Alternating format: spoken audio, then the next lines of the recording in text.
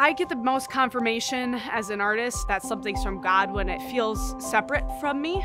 It feels kind of like you discovered a buried treasure in a field or in a cave, and it's like, yeah, I didn't, make it. It didn't come from my head, but I found it. And then it becomes my responsibility, but mostly my privilege to be able to share that treasure with other people.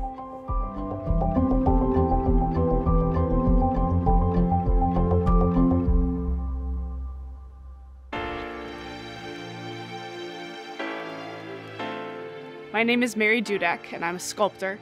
I live and work in Metro Detroit, and I make sacred art.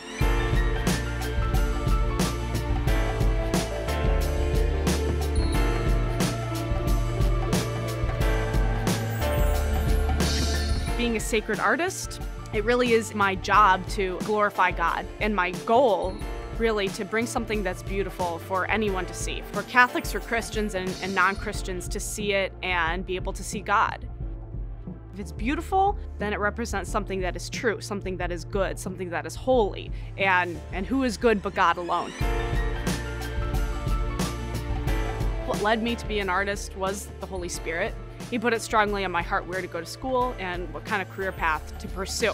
Kind of had the mindset of, well, I love my faith, and I love art, so I'm gonna combine those two together. The Lord started showing me how that could happen, basically. Started getting bigger commissions.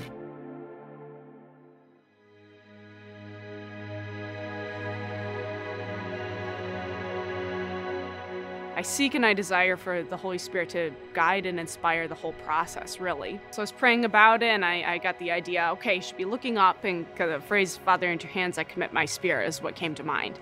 And then when I was working on the designs, I was showing them to Father Tim, who was a pastor at the time. He was drawn to the one where he was looking up, and he said, like, that's the one. He was united to the Father, and it was this wonderful confirmation that the Holy Spirit was guiding it, that he was inspiring it, and he was putting us on the same page. When it went up and was set in place, it was the first time we had seen it all come together. At that point, it's a lot of planning, it's a lot of prayer, it's a lot of prep, it's a lot of drawings. Then when it's finally set in place and you see it come together, it feels like, wow, yeah, God's hand was on this process the entire time.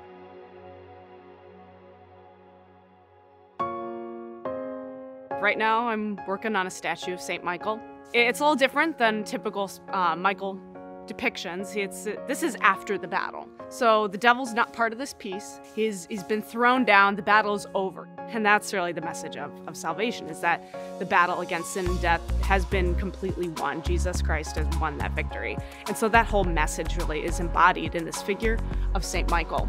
The statue, as well as the other projects I work on, is sculpted in oil clay, which is a type of clay that never dries out. So I can work on it for several months and bring it to a very high level of detail. So I get models to come in because it's the best way to work.